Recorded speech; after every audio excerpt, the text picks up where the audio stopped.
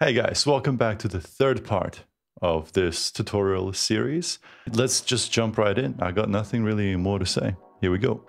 So in this section, we are just pretty much separating the pipes in the texture settings so that we can adjust that texture set without adjusting the rest of the eyepiece.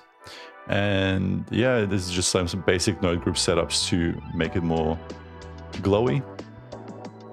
And that's about it for that one.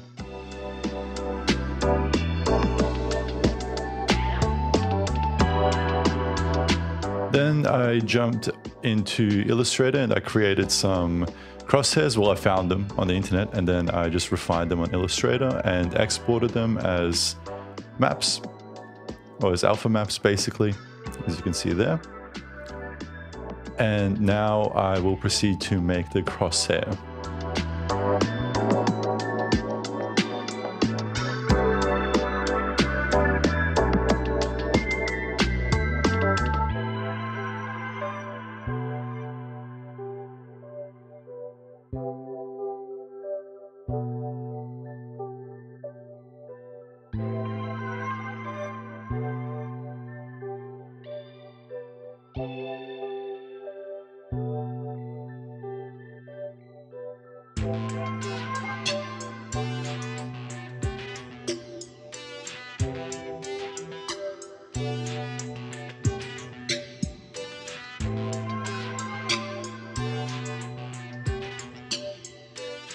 Okay, so now we're just going to do like some basic rigging. Here I'm setting up a skeleton or some bones for the head.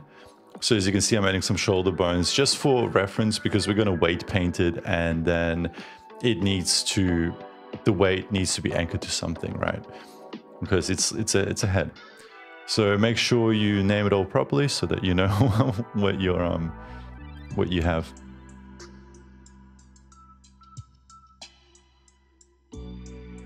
Okay, now we're going to weight paint the head. So we'll just use a gradient for the top bone because it's for the head. And then we just hand paint the rest of it.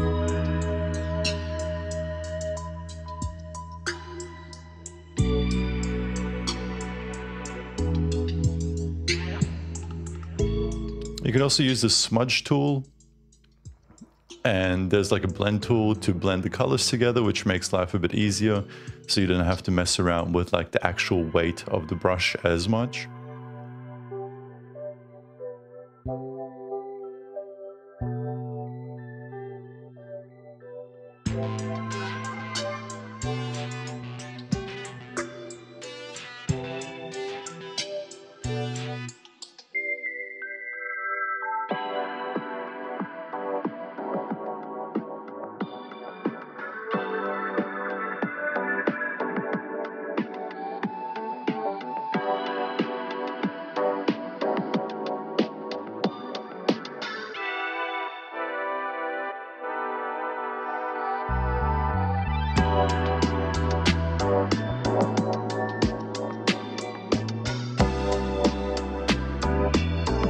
Okay, here we are adding the jumper back and we just pair it to the same armature and we start weight painting it like we did with the head.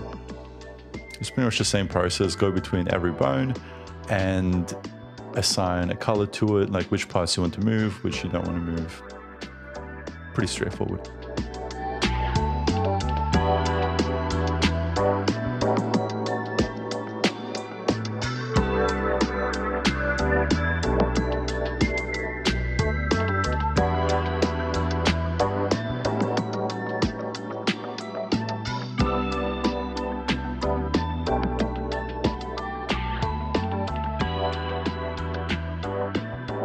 So don't forget, you always have to do a bit of testing, making sure that everything is moving properly.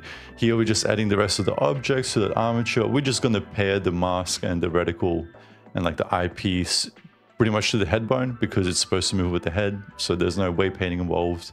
You just add the vertex groups and you name them after the bone that it's supposed to be paired with.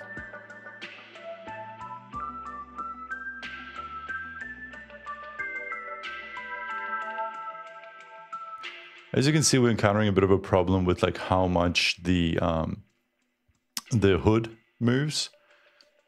And we are going to fix that with shape keys, which are like a nice little thing without having to like weight paint and rig things a lot more. So we add another shape key, the hood, and then you leave it at value 1, and the basic is in value 1, right? And then you start sculpting how you want it to be when it's full.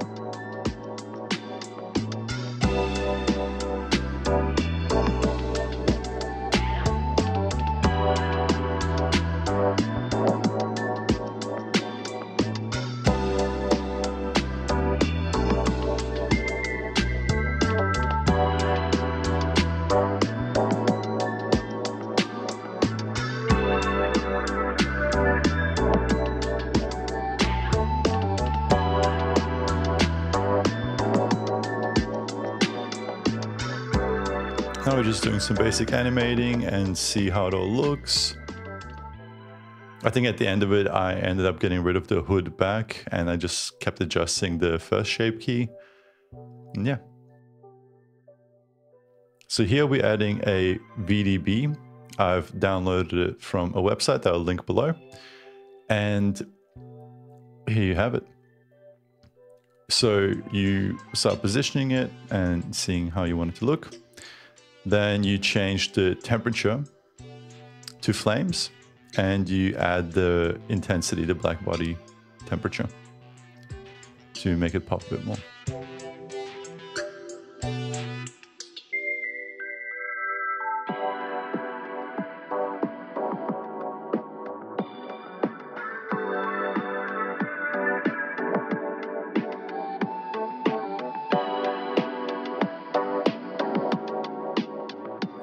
So here I'm using a plane for the front explosions so that I'm not constantly working with VDBs. Okay, for the lighting setup, we are using some alpha maps to kind of like for the light dispersion and make it a bit more nicer and smoother. And we're also using light groups to brighten up certain parts like the mask to make it look better.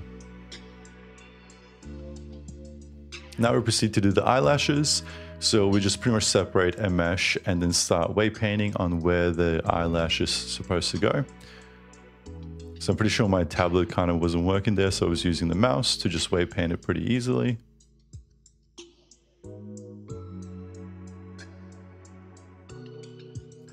There you have it. You add an empty hair and then you go into the curves that was added under the object.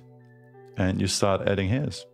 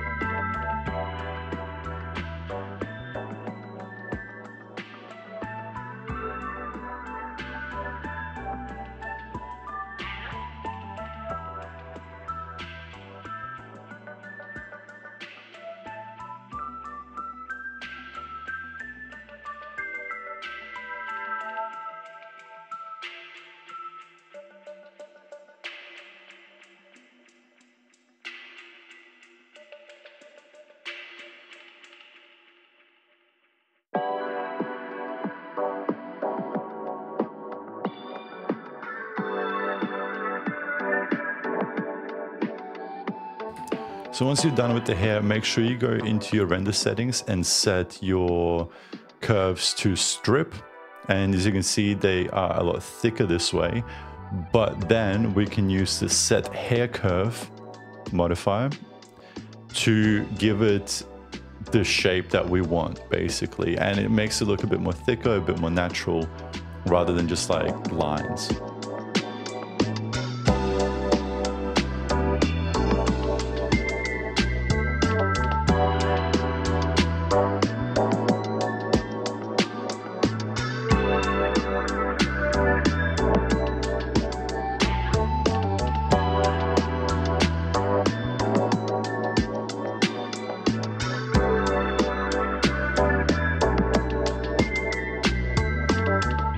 So now we're adding just some material to the hairs and we'll see how it looks.